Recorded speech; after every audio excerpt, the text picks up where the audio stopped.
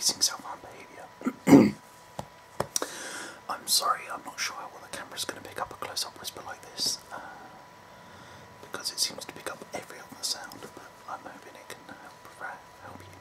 Now, I am going to be reading off a script, and I'm sorry if that takes away any of the personalisation of this, but I did one before on another channel, and it seemed quite nice, but I thought if I showed at least a part of me, it would help. So, I have a history of self-harm. I'm a man in my late 20s, so it affects absolutely everyone. So, here we go. Self-harm or nervous rituals may include emotions such as hair pulling, hitting oneself, cutting, scratching, pinching, burning, or any other way of hurting oneself.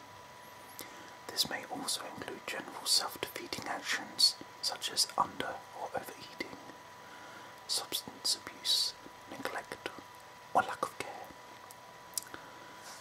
These behaviours can occur for a variety of reasons, some of which include low self-esteem, self-hatred, punishing the self, masochistic tendencies or getting an enjoyment of causing self-harm, boredom, nervousness or anxiety, an attempt to feel something, feelings of emptiness or loneliness, feeling upset or angry, to vent emotions, trying to turn emotional hurt into something physical. Now, I'm not sure, you may be affected by some, all of those, or you have your other reasons. One of the main reasons, things to not forget, is that you're not alone. So many people go through this, so many, but it's a very taboo subject. Regardless of your reason of self-harm or nervous behaviours occur, these actions are negative coping strategies. This relaxing script aims to create a feeling of calm and then explore more positive coping alternatives. Find a relaxed position in a quiet place, and as you settle in, turn your awareness inside, tuning out everything around you and focusing deep inside your own mind. I'm going to count down from 10 to 1. Focus completely on the numbers, noticing nothing else, allowing yourself to become intensely focused and relaxed. 10, 9, 8, 7, 6, 5, 4, 3, 2, 1. I must apologise for the outside noises. I haven't quite learned. I've just ruined this. Sorry. Now that you're starting to feel relaxed, think about the types of nervous behaviour or self-harm behaviour you've used in the past to use now. Identify in your mind what these behaviours are. They may be self-defeating behaviours that you've not been aware of, ways you mistreated yourself unknowingly, or you may have deliberately engaged in behaviours that are harmful. Simply think about and identify nervous or self-harm behaviours you have engaged in.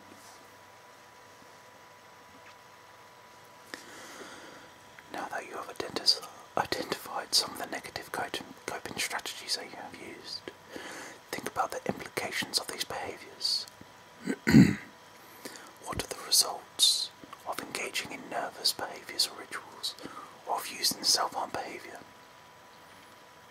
There are probably benefits to some of these actions, otherwise you wouldn't do them.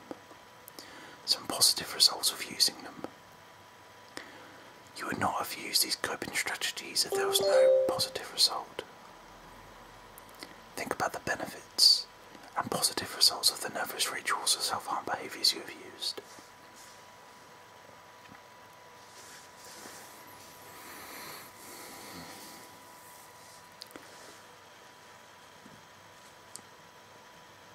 Now let's consider the other side. You can see that you have valid reasons for using these behaviours. But But what are the negative results or the drawbacks of these behaviours? These behaviours have had the benefits, but they have also had costs. Which side is stronger for you right now, the costs or the benefits? More positive coping behaviours may allow you to experience the benefits without so many costs. Think again about the benefits of your nervous rituals or self-harm behaviours. These benefits may indicate part of the underlying need that drives the behaviour. For example, if you engage in hair pulling whenever you are stressed or upset, it is likely that you are using the hair pulling as a way of releasing stress and coping with negative feelings. It is probably a way of directing negative feelings towards yourself. This suggests that your underlying need may include stress relief and expression of feelings. It is also likely that your self-esteem is low and that you have a need to improve your self-image. Think about your own underlying needs. What needs do the benefits of your nervous or rituals or self-harm behaviour suggest? You have been meeting these needs by using nervous rituals or these self-harm behaviour. If you decide that you would like to change these behaviours, it is still possible for your needs to be met. Consider some healthy coping skills that may meet your needs. For example, healthy exercise, such as walking, running, yoga, stretching, weightlifting, or sports.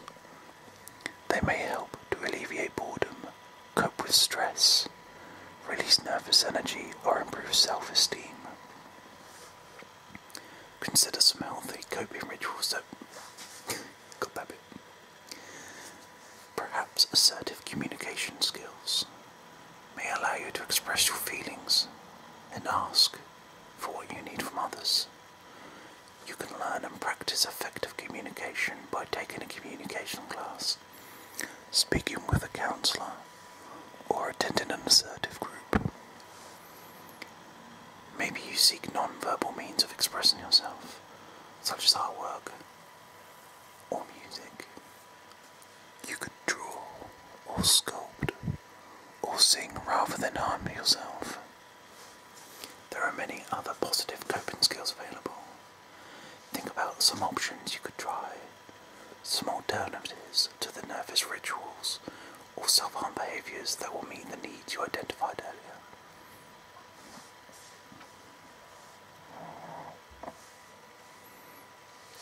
You do not need to come up with new coping skills completely on your own. You can get help from others, including friends, family, counsellors, teaching, or your doctor. If you are not sure what could replace the nervous rituals or the self-harm, make an agreement with yourself now to seek out support within 1 week. The remainder of this relaxation exercise will help you to relax as an alternative to self-harm. Now, I'm going to go close up ear to ear for this one. It may help and relax, and seeking ASMR might help you a bit. Close your eyes and take a few minutes to breathe. Allow the air to flow through slowly in and out of your lungs, feeling the energy and calm absorb from each breath. You are able to pause right now to keep from engaging in any self-harm behaviours, simply calm and relaxed. When you have an urge to use self-harm, it is a sign that you have unmet needs. What is it you need right now? What needs are you trying to fill by using self-harm? What needs are your nervous rituals aiming to fill?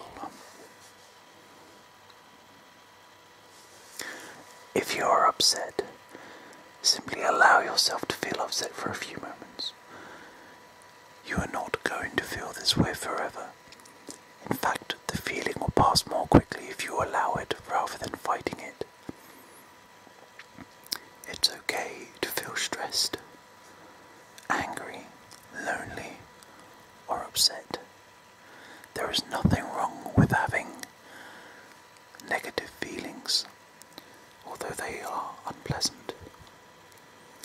These feelings will not last forever.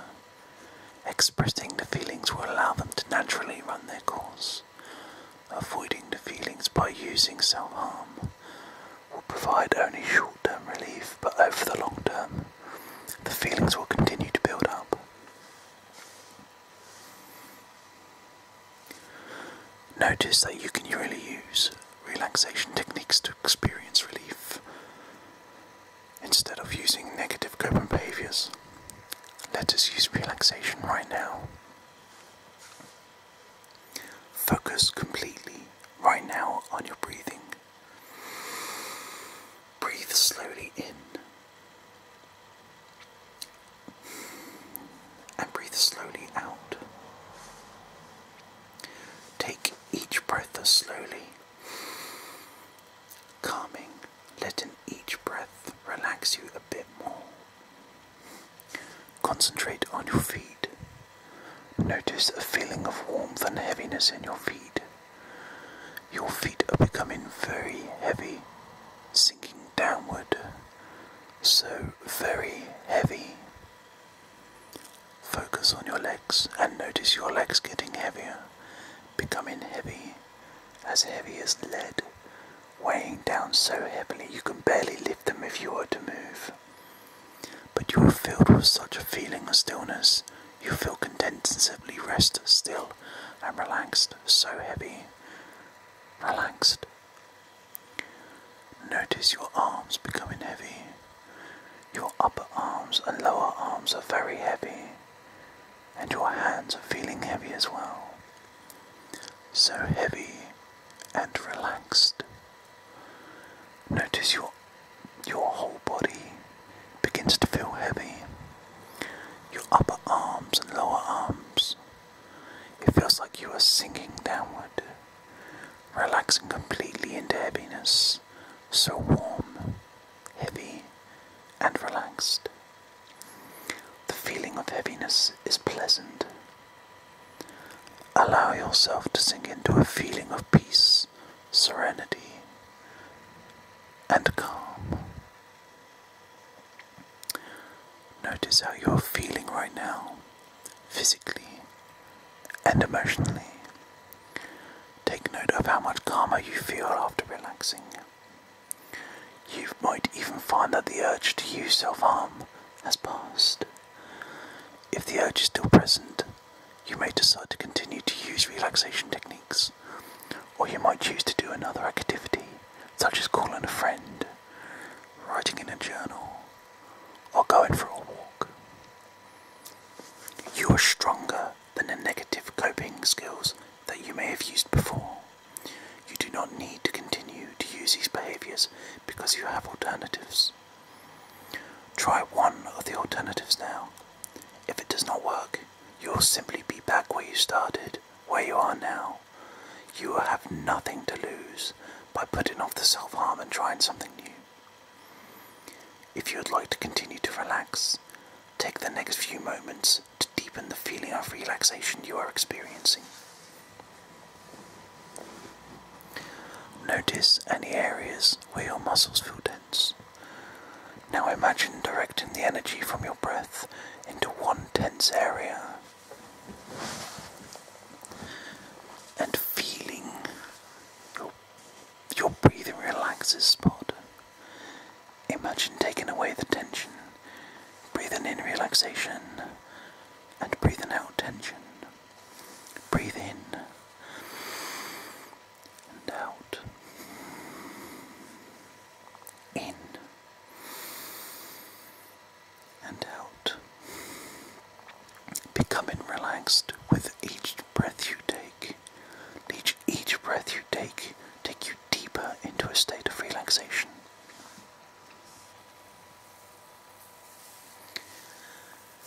You have now completed the relaxation exercise.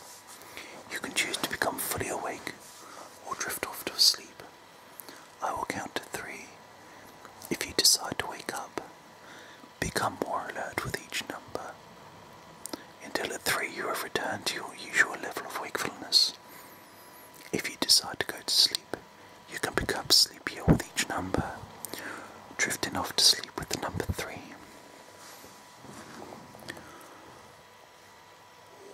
1, 2, 3. You are sleepy. I hope this has helped, and it has at least helped you put off whatever you wanted to do originally.